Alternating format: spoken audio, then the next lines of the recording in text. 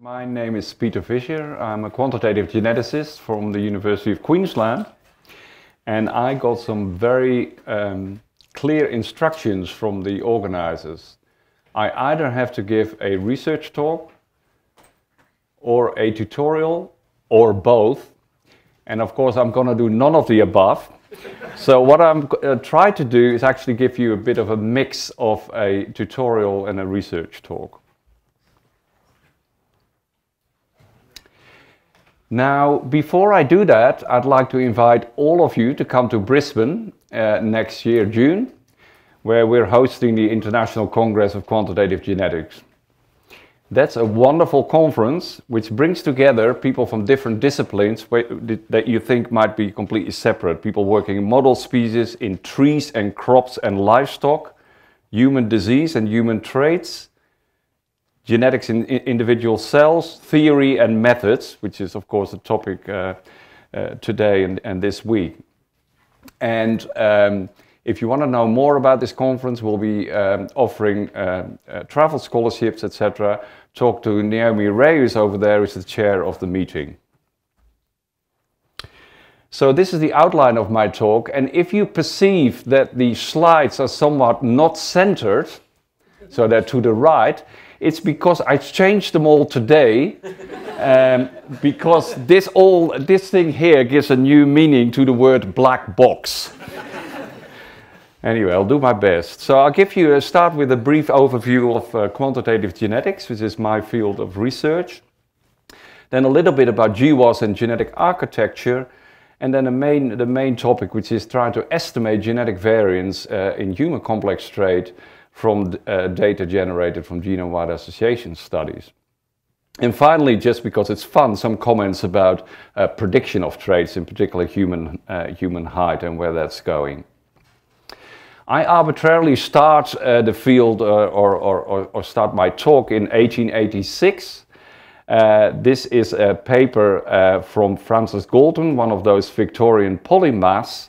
And what the researchers at that time were doing were using the newly developed techniques of regression and correlation to look at the similarity or the resemblance between relatives. In this case, it's for human height. And what's plotted here on the y-axis is the height of children against the average of their parents, the mid-parental value. And as you can see from these plots here, these are the means. There is a regression towards the mean, or as Galton called it, regression towards mediocrity. And he was very concerned about that, not just for height, but also for other traits like intelligence. And we can think about this as a shrinkage here. We now know, and that's the theory developed much later, that under a number of assumptions, the slope of this line is actually an estimate of heritability, which is the total amount of phenotypic variation that we observe that's caused by unknown genetic factors. I also believe that Galton was the first one to apply a linear mixed model in a prediction sense, because he built in this paper a prototype for a statue forecaster. Don't ask me how this works, but I do understand the equation, I think, a bit better. At least I hope I wrote it down correctly. The phenotype, so that's a predicted value of the height of a son or daughter. It's got an overall mean, some dummy variable for the sex of the child, the effect of sex, and then this shrinkage factor here, which is the parent average minus the population mean. And here's this factor of 2/3. So you've seen it here for the first time, a linear mixed model in 1886. At that time, others, of course, started to play with the same correlation and regression techniques. And this is a paper from 1903 from Pearson and Lee. As you can see, they plotted here the distribution of height. It's quite a large sample even at that time. Showed a nice normal distribution and a nice linearity in the correlation, in this case, between sons and their fathers. And I've summarized for you here the observed phenotypic correlations. These are all first degree relatives here, and they're all about 0.5, as you can see, and small standard errors, large sample sizes. And you can also observe there's a correlation there between spouses, and about 0.28. And interestingly, that hasn't really changed all that much since then. And we attribute this to assortative mating, and it's one of the things that Noah talked about in a previous talk. So around that time, there's this heated debate. If you think there are vigorous debates in the literature now, you go back to the early 1900s and the late 1800s. Vicious. Okay, so I call this the height versus P debate. And the question was, the black box is obscuring what I term as the biometricians. So that's the Galtons and Pearsons on the one hand, versus the Mendelians, because Mendel's laws were rediscovered in 1900, where of course these are the phenotypes that behave like the segregation of single genes. And the question was whether quantitative traits like height have the same hereditary and evolutionary properties as discrete characters like Mendel's P's. And it wasn't really until 1918, which is the real foundation paper, in my opinion, of quantitative genetics, when Ronald Visscher reconciled these two different views by simply proposing that underlying traits like height, there are multiple genetic factors that each behave in a Mendelian fashion. And just if you're interested, this is the paper that first introduced the word variance, and also essentially derived in this an analysis of variance that we're using a lot in different fields of science and research, of course. So what did... Okay, this was supposed to be a... Okay, don't know what's happened here, but... so what Visscher essentially proposed, first of all, to explain the normal distribution we see for height, was to say, here we have, by the way, on the x-axis here, from left to right, you can think about it as the number of increasing alleles. He said if we have one gene and it has a certain effect, then we find this distribution of phenotypes in the population. If we go to 2 genes, we have 9 genotypes and 5 phenotypes, if they have the same effect size each. And as you can see very quickly, when we're at 4 genes, you already see the resemblance of a normal distribution. The second thing he did in his paper was actually quantify the covariance between relatives for a trait as just a function of the genes they share identical by descent and variance components. And that was really the major breakthrough in this paper. So here we have the genetic covariance between 2 individuals. It's a function of additive genetic variance and the relationship between individuals. This is the probability of sharing an allele identical by descent. And he also dealt with dominance variance, which is to do the probability of you sharing a genotype identical by descent. And the beauty of this formulation here is that we can turn this around. We can observe the resemblance between relatives or the correlation between relatives, and from that estimate genetic variance in the population, which is quite remarkable because it doesn't tell us anything about the genes, how many genes are segregating in the population, what the effect size is. We can still estimate the genetic variance. So let's look again at my favorite trait, which is the model trait human height. Let's look over time at the correlation between relatives. So here we have just a simple phenotypic correlation, and here I have all different relatives that are all first-degree relatives. Yeah, so they're all halves in terms of relationship, and this is Pearson and Lee again, and these are other more contemporary data sets. And as you can see, for all these relatives, the correlations are pretty constant. They're about 0.4, 0.5 or so for human height. And again, in the UK Biobank, if we did this, we found exactly the same. And when we estimate genetic variance or heritability, we like to look at different relatives, also to try to tease apart the influence of the environment. And here we have a phenotypic correlation for height for different kinds of relatives here on this axis here, where ones are identical twins, halves are these guys on the left side here, and quarters are, for example, grandparent, grandchild, or half siblings. And you can see this nice linearity. And again, under some assumptions, you can interpret the slope of this line, which in this plot is 3/4, as an estimate of heritability. We can also go to standard twin design. This is from my colleagues at QIMR, Queensland Institute of Medical Research in Brisbane. Male identical twins, just plotted simply the correlation here, nearly 1200 MZ pairs, correlation 0.85 and 0.45 for male non-identical twins. And under some assumptions about the influence of common environmental factors, we can take twice the difference between them, and lo and behold, it gives an estimate of 0.8.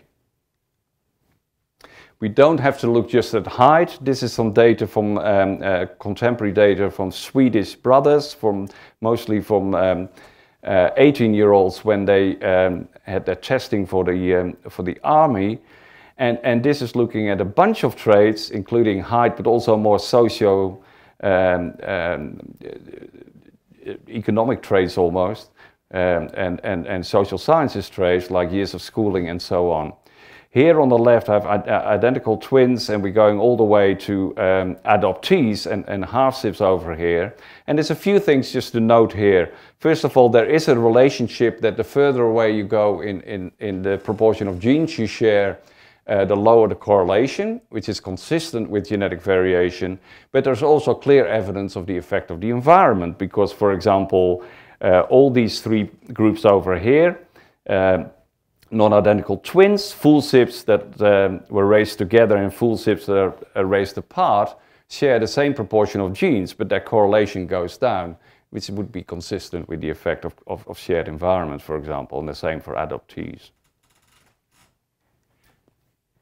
So of course this whole week is about genomics, and in a genomic era what we're interested in is to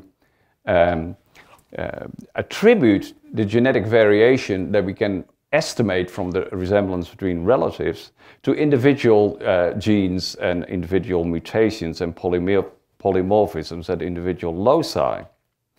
And this is just to remind ourselves that the contribution of a particular polymorphism or mutation to variance in the population is a function of two things: gene frequency, how common this variant is in the population, and the effect size. And by effect size, what I mean here is, this is sometimes called the average effect of a gene substitution. This actually goes back to the Visscher 1918 paper, and you can think about it as a regression of the genotypic value at that locus on SNP dosage, or locus doses, in this case, the number of big B alleles. By the way, this kind of regression that we do is exactly the same as what we do in GWAS when we do a standard genome-wide association study for a quantitative trait. So all points on this line, all loci on this line explain or contribute exactly the same of genetic variance and therefore phenotypic variation in a population. And you might think this is kind of artificial because it goes all the way from super rare to super common. There are actually examples of genes or mutations we already know about that fit on the extremes of this curve. So the first one is, and you will surely recognize this gene name by now because it was mentioned by Lisa this morning. This is the Fibrilin-1 gene, and mutations in this gene cause Marfan syndrome, as we heard. Under some assumptions, some of these mutations have frequencies of the order of 1 in 5,000, or these could also be cumulative, the cumulative mutation, but it doesn't matter. The effect size actually is very large. It has an effect, apart from all the clinical phenotypes that Lisa showed this morning. The effect size on height is that it increases height by of the order of 4 inches or so, 10 centimeters. So a very large effect, but very rare. And here at the other end is one of the loci where a SNP was first found by GWAS, which was robustly associated with height. Very common in the population, minor allele frequency of 35%, but the effect size is tiny, only a few millimeters, whatever that is, a fraction of an inch. And these can, under those assumptions, both explain about 0.7% of the variance, of the phenotypic variance. So I didn't know when I started, when we came here, how many of you knew what a GWAS was, and several other speakers have mentioned it, but can we please raise hands if somebody doesn't know what a genome-wide association study is. Good. Okay, well I can skip, well, I won't skip this. All I want to say is that what's important for this presentation is that it required and what's crucial underlying GWAS, in fact it's a scientific basis of GWAS, is a correlation structure between variants in the genome, also called linkage disequilibrium. And that means that we don't have to do whole genome sequencing if we're interested in common variation, although there are 10, 15 million common variants in samples from with European ancestry. We only have to genotype about 500,000 of them, if they're well chosen, to capture most of that variation. So it's a really efficient design. And this is just showing that what this design does is in terms of the experiment is extremely simple. We have for disease some cases and controls, and all we do is looking for frequency differences across all the markers that we test. And then we have one of these typical plots where we have the strength of association here against the chromosome position. And just in case you haven't seen this, I hope this is going to work.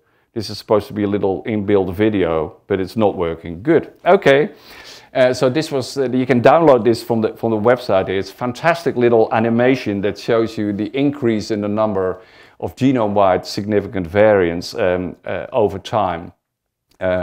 And as an experimental design, it's delivered, I think, exactly what it was set out to do, which is to detect robust associations between particular common DNA variants and disease and other traits. So some general conclusions, and these are biased towards my view of the field, but some general conclusions about GWAS. If we take the starting point in 2007 and we go on to today, first I think most people would agree with that common traits and diseases are highly polygenic.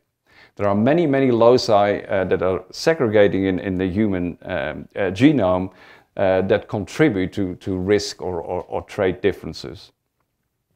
I think all traits are complex, by which I mean that even some traits that people previously thought were almost monogenic, you can also find additional common variation underlying those.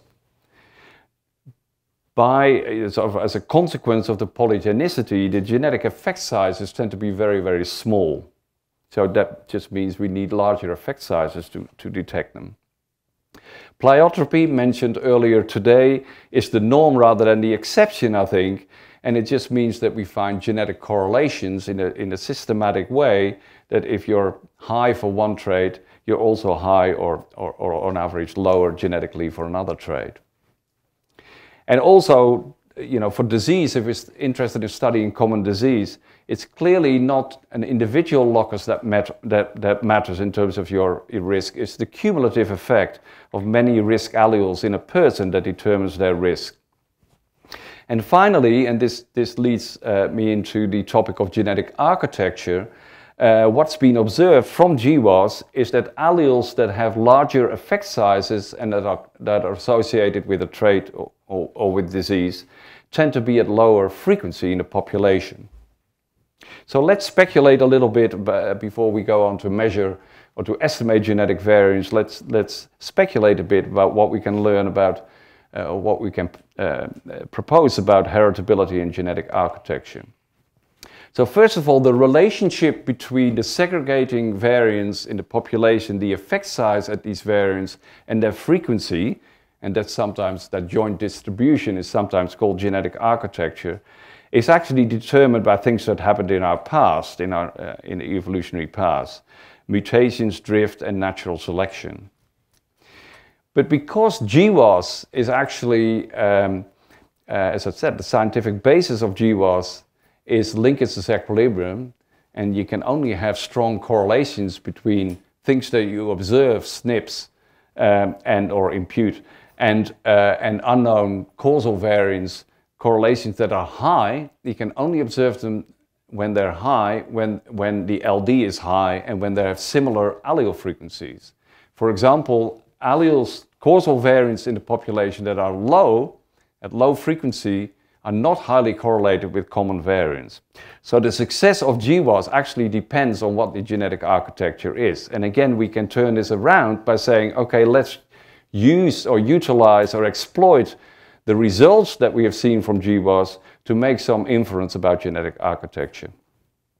And this is just a final comment, which is also to do with genetic architecture, about polygenic prediction.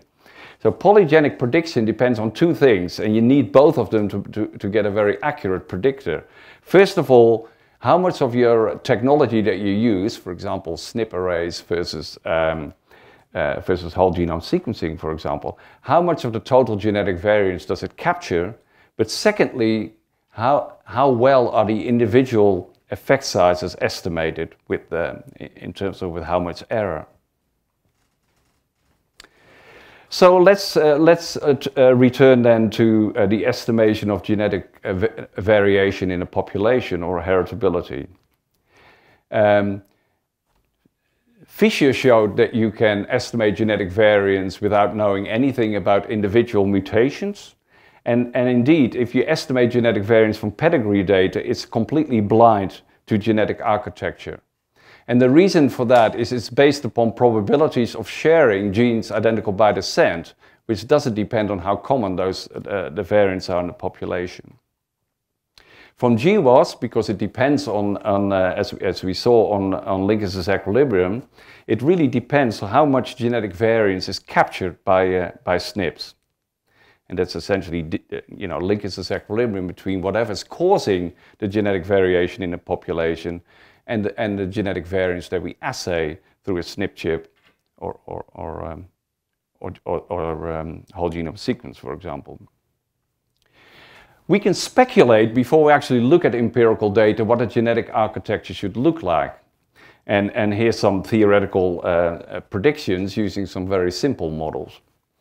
At least the simplest one I could think of is a neutral model. So the mutations arise in the population and they have no effect whatsoever on fitness. And I'm also assuming, to make it even simpler, that we have a population of constant effective population size. Although this is very simple, it makes an interesting prediction, which could be a null model that we can test against. First of all, this simple model predicts that most of the causal variants that would be segregating in the population are actually rare. And this is just dynamics of mutation arising and drifting. However, if we are interested in explaining variation in the population as a function here of minor allele frequency, we see it's actually linear cumulatively in minor allele frequency. So that means, for example, that 20% of heritability under this simple model would be contributed by causal variance with a frequency of 10% or less. Yeah, that's this point over here. What natural selection does is take this line on the diagonal here and push it to the left. And that was modeled, there's many models in the literature. I just picked out one, which is from Adam A. Walker from a number of years ago, where he modeled the relationship between the effects on a trait and fitness with this parameter here.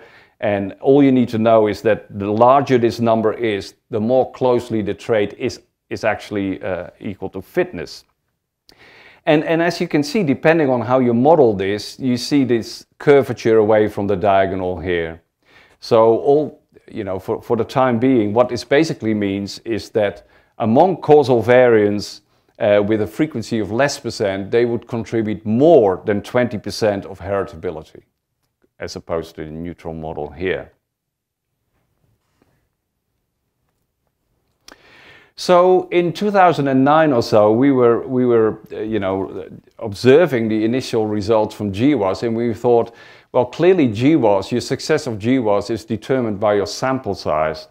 Is there a way we can get around that and try to estimate the amount of genetic variation that's captured by all SNPs, considering all SNPs simultaneously? And what we came up with at that time was a very simple model. Let's just think of a model where we have our trait, and here are the SNPs. So here we can think about it like we have hundreds of thousands of SNPs, and all of them have some effect on the trait. So this is just a linear regression, or a regression model, I should say, with X, your SNP dosage, and beta some effect sizes. We then said, okay, let's now standardize our SNPs by centering them. This is the expectation, 2p is the frequency, is the expectation of X here, and this is the standard deviation under the assumption of what's called Hardy-Weinberg equilibrium.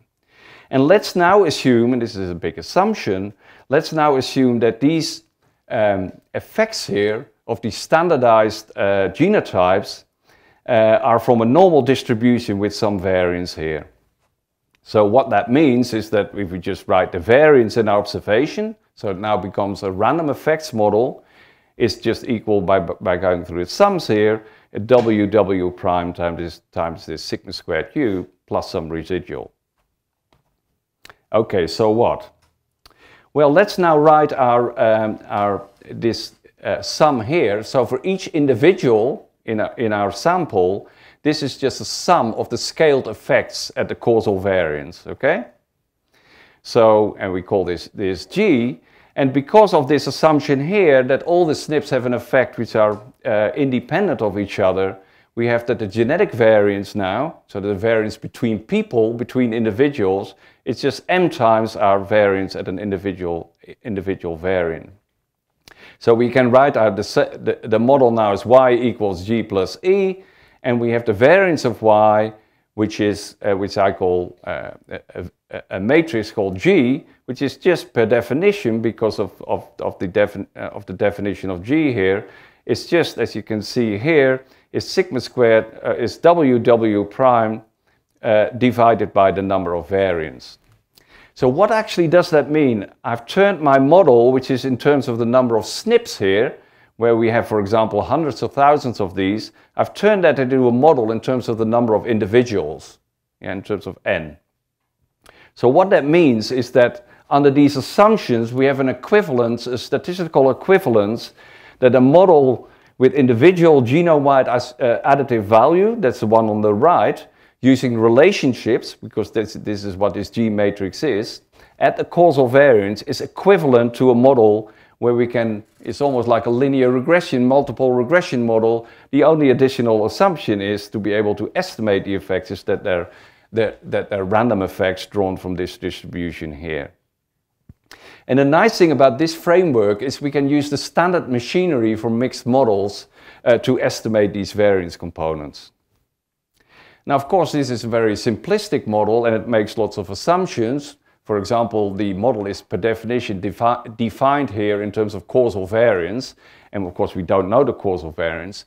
But the nice thing is if you apply this to SNPs and you make the same assumptions and you can create the same matrix, it's telling you how much genetic variance is captured by fitting all these SNPs simultaneously in the model. There have been many criticisms on this model, and there are definitely a number of valid criticisms. One of them, of course, is saying, okay, this is very unrealistic. We assume that all these SNPs that you have measured have some effect on the trait, and that's unrealistic, even if it could be a good approximation. The second one is that we are essentially weighting these effects here, as you can see over here. We're doing this scaling, and we are doing this scaling in what we can call a hard-coded way. We apply that sort of standardly. And thirdly, a criticism would be that we assume that all the SNPs are drawn from a single distribution with some variance. And that would preclude, for example, the idea that you have some effects that are really, really big, even when standardized, and others that are really, really tiny, that don't come from the same distribution.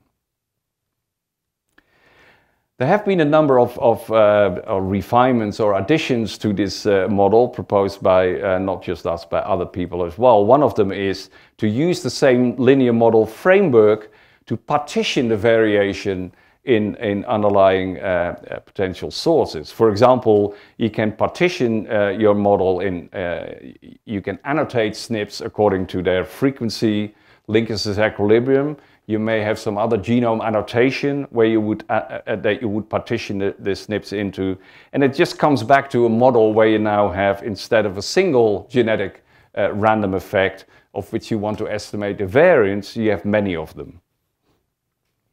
And the second, I suppose, thing you can do is to say, because this was initially just done for genotyped SNPs on a particular SNP array, you can also use variants that are imputed to a fully sequenced reference to seeing how much additional variation do you capture by doing that. But let's go back to this initial observation, from GWAS across many traits and diseases, that there is a relationship that you can observe between the effect size and the allele frequency. And the question is, can we model this directly? And this was first suggested by Doug Speed, who I think I just noticed in the audience here somewhere. So here is one way to put it in the model as a parameter. So we now have our effects at individual loci. It's again from a normal distribution, but the variance of that particular variant depends on the frequency, or how common it is. And we've just modeled it as this whole thing to a parameter, which we called S. It's important if we knew what this parameter was, because it makes a prediction on the cumulative contribution of variance, of individual variance to the total genetic variance in the population. So we go back to one of the equations I showed before. The contribution to heritability of an individual locus is a combination of the heterozygosity at that locus and its effect size. So if we fill in the expected value of the effect size squared, which of course is the variance, we come up with this equation here. What does this mean? Let's put in some extreme values here. If we put S as 0, then this just becomes to the power, this is 0, so this becomes just 2p times 1 minus p times sigma squared b. That's essentially going back to our neutral model that I showed you earlier about genetic architecture. So what that actually means is that most variance in the population, most variation is contributed by common variance. Another extreme, and that's our hard-coded extreme that we used right from the start, is S equals -1. And that actually is consistent with the assumption that all variants that are segregating explain exactly the same amount of variation. In other words, those loci that are segregating at lower frequency have a bigger effect size, and it exactly compensates for the relationship between the effect size and frequency, that you're getting the same contribution of variation same contribution to phenotypic variation and to heritability. So we actually implemented this in a Bayesian framework using the first phase of the UK Biobank data.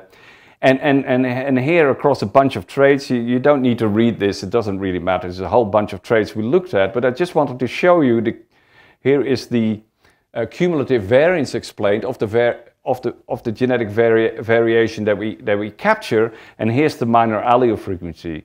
And as you can see, for all these traits, there's a departure from the diagonal, which is consistent with some action of natural selection, which I said pushes that cumulative variance distribution away from the line y equals x. When we estimated this parameter S across these traits, the average was, roughly speaking, -0.5. So this is not as extreme as the -1 that we assumed right from the start, right? So it's saying, yes, there's evidence for natural selection, but it's not so strong that every variant, or consistent with a model where every variant that segregates in the population contributes exactly the same amount of genetic variation. So as a complete aside, imagine that we want to GWAS by whole genome sequencing, and we assume that this model of this relationship between effect size and allele frequency extrapolates to all the rare variants. Yeah? and everything else being the same. So I'm going to test one SNP at a time, and I'm going to either do a case control frequency difference comparison or some linear correlation between our traits. If S equals -0.5, and then I can compare what is the extra power that you would need, or extra sample size you would need, to detect a rare variant by association, everything else being the same. And so I have to assume this relationship here, and it comes out to be, if you do the sums, and the sums are shown at the bottom here, some function which is inversely proportional to the square of the rare allele frequency. So for example, everything else being the same, under these assumptions you'd need 5 times the sample size to detect a variant that's segregating at 1% versus one that's segregating at 50% on average, and 15 times for an even rarer variant. I know there's a lot of assumptions here. I just wanted to point out, just because you have a whole genome sequence doesn't mean that suddenly you find lots of associations. There have been, so I don't want you to go home with the idea that all these developments have been done in our group, for example. There have been a tremendous number of methodological developments in the last decade to estimate genetic variance. And in fact, many of the people who have contributed there are in this audience, and I didn't want to put lots of references down because I thought I'm bound to forget one or not attribute it to a specific group or individual. But try to categorize these developments. They come in a number of different flavors. One of them is to use SNP data in a familial context to exploit and estimate the segregation variance within families, and then to use that to estimate genetic variation. And this was, for example, most recently done by Alex Young in a paper in Nature Genetics last year using data from Decode, where they exploited this. A second one is to get away from this model of a single distribution of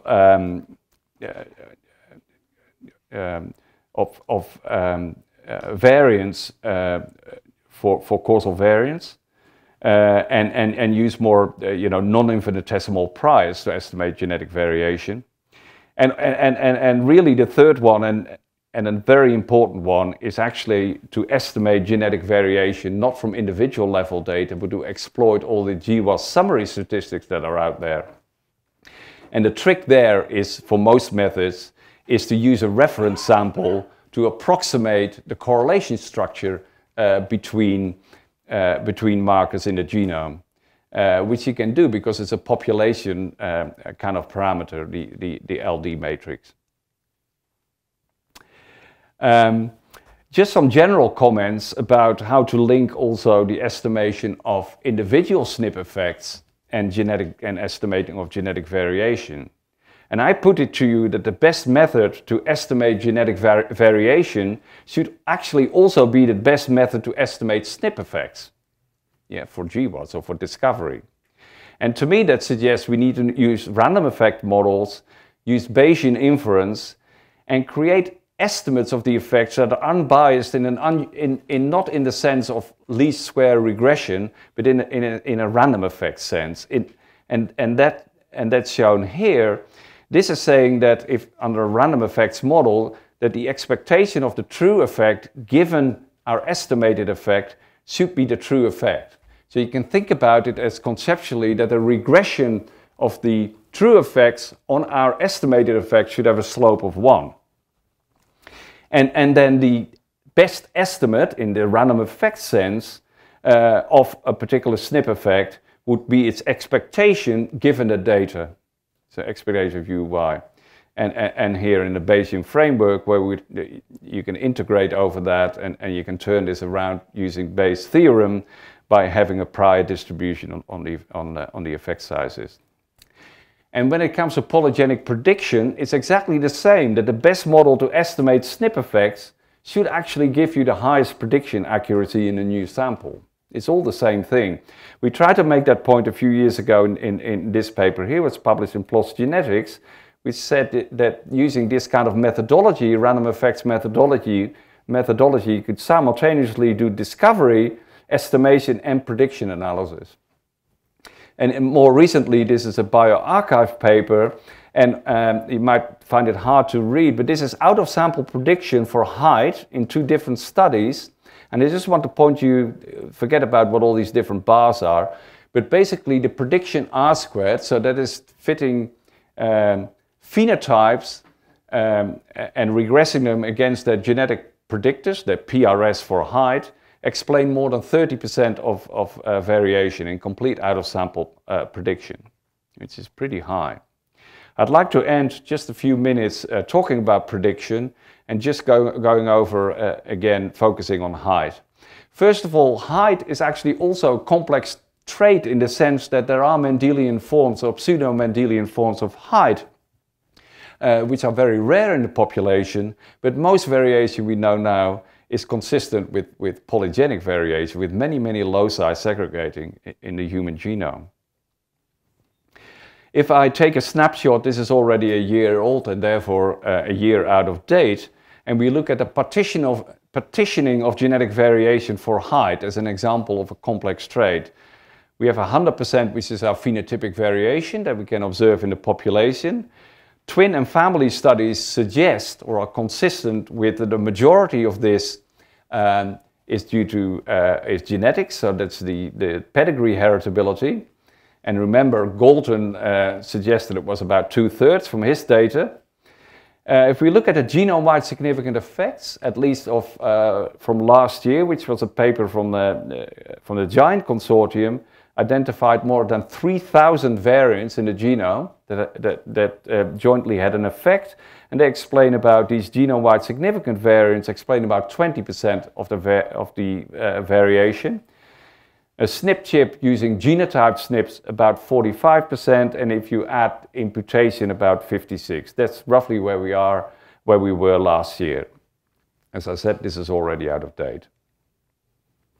So let's see what happens when you do prediction, when your prediction is based upon polygenic risk scores, where the SNP effects are only used from genome-wide significant effects. I've just done that as an illustration here.